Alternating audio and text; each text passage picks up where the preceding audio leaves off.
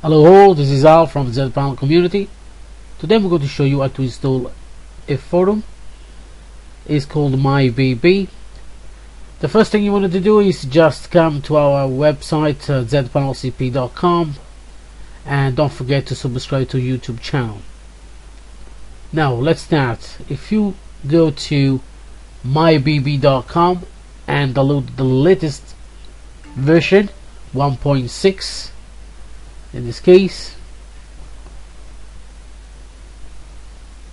and what you're going to do is to download and extract the content on your desktop.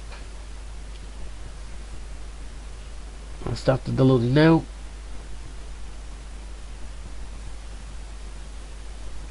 And once finished, I'll drag and drop from the other side of the screen, and I'll start to extract it.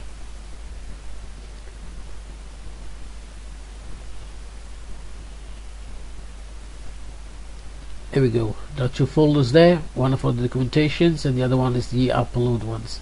That's all you need to upload to your server.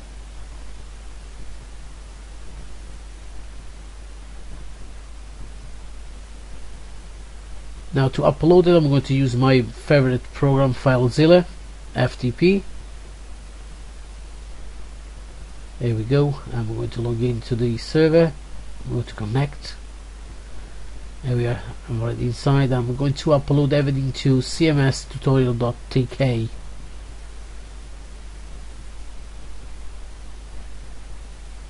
Now I have downloaded the entire I have uploaded the entire folder because today I'm going to install the forum in a subdirectory. So it will be the domain name / and in this case I'm going to rename it as forum. Once I've done that, I make sure that everything is fine, minimize it, and then I'm going to start the installation. Open my browser, log into my zPanelX control panel, and I'm going to open the domain. Now as you can see here, it's not in the root, so I'm going to type forum, press enter, and there we go. Now there is a small error here, and let's see what it says here.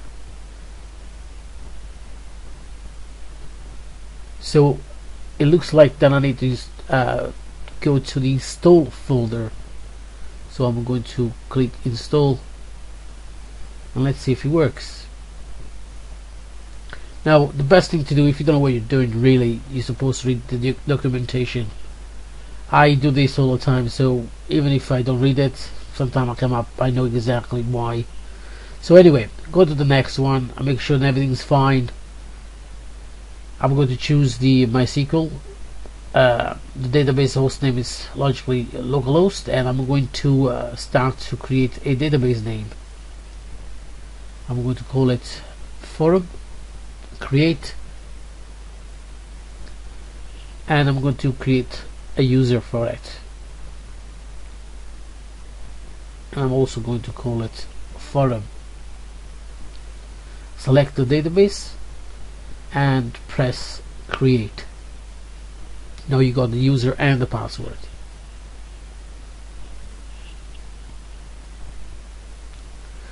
I'm going to copy that so I can paste it. No, it's not this one here. There we go. Now the database name is zadmin. Sorry, the username is the forum. I think it's a mistake there. Let me correct that. It's forum, and the password is the one I just copied. And the database name for zPanelX will be zadmin_forum. I'm going to leave it as it is for the prefix and decoding, and I'm going to press next. The table's creation has been done. I'm going to press again next. It's been populated, that's good. Next again, and the table insertion again, and that's it. I think it's nearly done. All you need to know is the name of the forum, to make sure the actual URL is exactly the one you've chosen. the name of the website and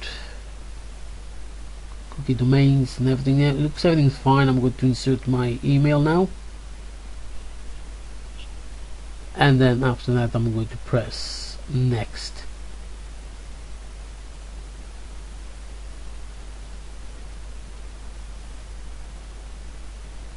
I'm going to use the I'm going to insert now the username and the password, and I'm going to retype again the email address.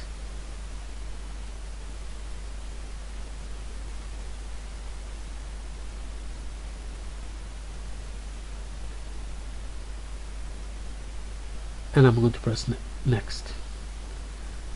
It looks everything's fine there.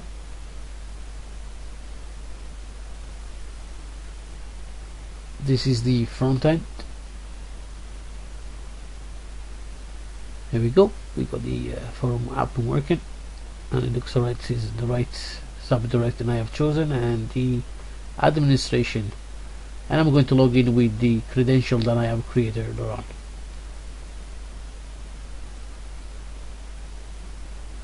Everything looks fine. I hope you enjoyed the tutorial, and I'll see you next time for a new tutorial.